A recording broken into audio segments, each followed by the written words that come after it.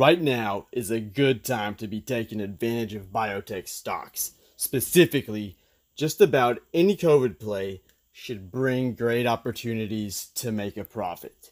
Last week, I released a video about the top penny stocks to be getting into, and one of those stocks is up 80% on positive news today.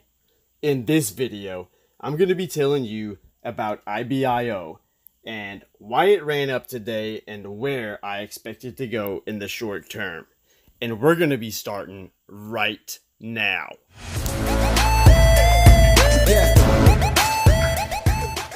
Hey, what's going on? It's Pat from Top Ticker Trades. If this is your first time here and you want to learn about growing your wealth through investing and trading stocks, make sure you start right now by subscribing and tapping that bell so you never miss a thing. I will see you guys in the video. What is going on, ladies and gentlemen? Welcome back to the channel. Welcome back to another video. We're going to keep this one short and sweet. I'm going to be focusing on the new IBIO news and what it means for the stock. IBIO produces its two COVID-19 vaccine candidates in modified tobacco leaves using a plant-based growing system that it refers to as fast farming, which IBIO says they can use to produce vaccine doses at mass commercial scale more quickly than any other methods. IBIO is working with a team out of Texas A&M led by Dr. James Samuel, a Regents professor and also the head of the Department of Microbial Pathogenesis and Immunology at the College of Medicine. Samuel's team is involved in testing the vaccine in a suitable animal model before human trials can begin. So the news that we got today was that they are currently testing two vaccine candidates on mice, which can model the potential immunizing capacity of the vaccine. Information from the mouse responses just started coming out today, and the company says they are thrilled, keyword thrilled, that the mice responded immunologically quite well. Samuel said the mice are responding the way that they were predicting the mice to respond. In addition to Samuel's lab, he said IBIO has also partnered with the Infectious Disease Research Institute, well known for vaccine formulations and clinical trials, who are providing the adjuvant component of the vaccine. An adjuvant stimulates a better immune response within vaccine recipients, according to the Centers for Disease Control.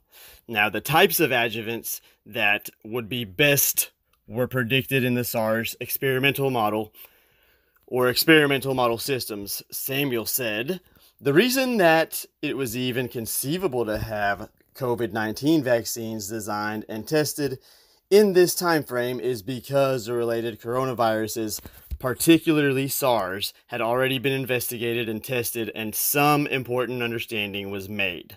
Samuel also said that all the biologics in the U.S., including vaccines, must be approved by the FDA through an investigational new drug application.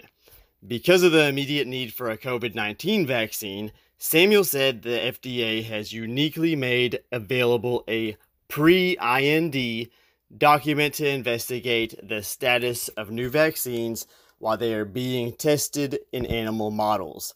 Pending safe and positive results, the pre-IND could eventually be merged with the IND to start phased human clinical trials. Samuel anticipates his lab will have collected enough data from the mice to get approval from the FDA to start phase 1 clinical trials in a small group of humans by the end of the year. Phase 1, which Samuel said focuses on studying the safety of the vaccine, could begin around January 2021, with the potential to move into a combined phase 2 and 3 by April 2021, where efficacy questions are addressed in a larger study population. If this pathway for this material were to be evaluated clinically in a phase 2-3 trial with a larger population, He says that he would imagine that the vaccinations could happen in spring of 2021. Maybe they're going to have data accumulated about the protection incidents by early summer 2021. The Associate Dean of Texas A&M's Global One Health, Gerald Parker, said up to 10 vaccine candidates around the world are already entering combined phase 2 and 3 clinical studies, 3 of which are in the U.S. Some of those vaccine candidates, including the 2 Samuel's team, are testing if they get to phase 2-3. Will begin manufacturing production before the trial results come out, and they will be stored until positive results are conclusive. Despite the financial risk and uncertainty involved with this decision, most policymakers remain optimistic. This is promising news. In the event that some of the clinical trials are successful, they will already have some doses of the vaccines available. The ability to accelerate the development and making the vaccine accessible through licensures continues. The Centers for Disease Control and several state public health authorities, including Texas, are currently working on vaccine distribution plans on the assumption that the clinical trials will be successful. It'll be a scarce resource at first, but the big policy question is who gets the first dose. Those policy discussions are underway, which is good. And that, ladies and gentlemen, along with the COVID news that came out this morning, is what caused the biotechs to really rally today. Of course, IBIO really started ripping once this PR regarding the testing on mice was released today. And personally, I'm going to hang on to my IBIO for just a little while longer to see what happens. Probably a lot longer. I definitely feel that I can get more than what it is trading for right now.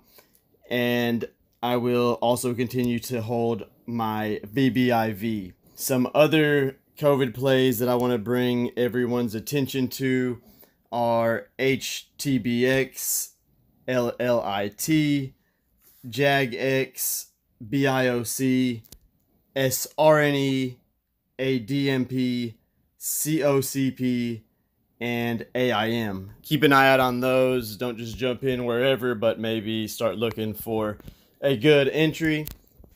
I'm actually going to make videos on those individually later, or not individually, but probably group them into maybe like 3 stocks at a time that I'll do per video, just trying to keep the videos shorter.